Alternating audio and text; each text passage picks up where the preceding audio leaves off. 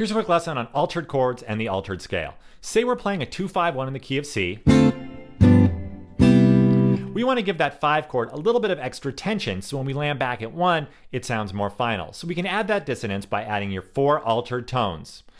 The flat 5, the sharp 5, the flat 9, the sharp 9, or any combination of those that resolve nicely back to the 1 chord. So what scale would we use for improvising? Well, we're going to use the G altered scale, and the easiest way to find the G altered scale is to play the melodic minor scale that lives a half step up from your altered chord's root. So if we're playing over a G altered chord, just play A flat melodic minor.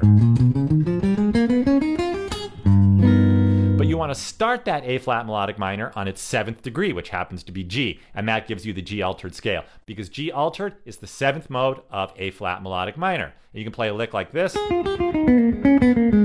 resolve back to your 1 chord.